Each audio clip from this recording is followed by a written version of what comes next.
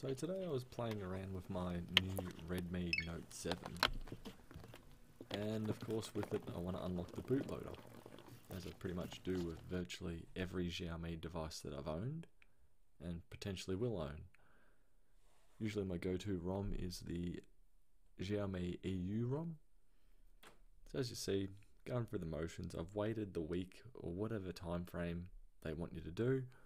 I think it was 5 days or 5.5 days. Connect it up, tell it to go, and here's what I'm greeted by.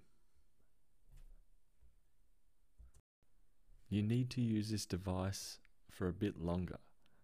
Try again in 3 days. What an absolute joke.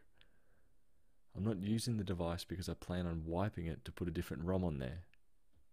Thumbs down. What are you doing, Xiaomi? If you wanted me to wait 8 days, tell me 8 days. Don't tell me 5 and then go use it, try again in 3. So anyway, what do? You Google it.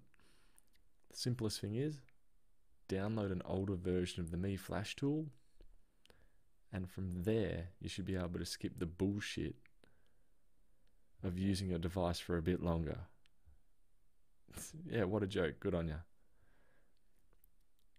So right now I'm just downloading an older revision of the MiFlash tool, extracting, logging in,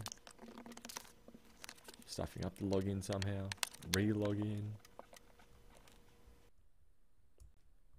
Now running the executable, 99%. So far looking better.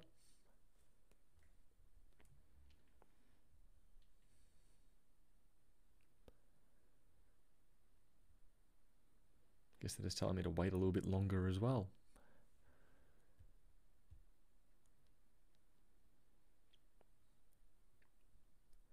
Unlocked, successful.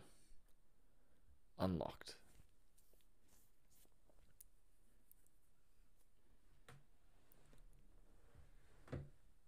So one unlocked bootloader on a Redmi Note 7. I'll probably be encountering this in other Redmi or Xiaomi products from now on.